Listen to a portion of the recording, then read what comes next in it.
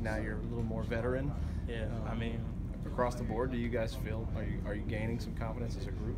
I mean, for me and Chris, I mean, we're not freshmen no more, and for Mike and D West, like, I mean, I feel like collective as a group, we got like the most spark going on for us because we're the youngest on the team. Like, we got the most spark, and we got so much chemistry out there. So like, it's fun. So it's fun out there with us. Also, size across the board is probably the biggest Kentucky's secondary's been in a while.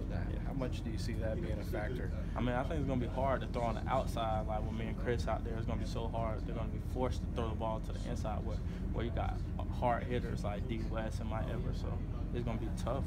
Just passing, period.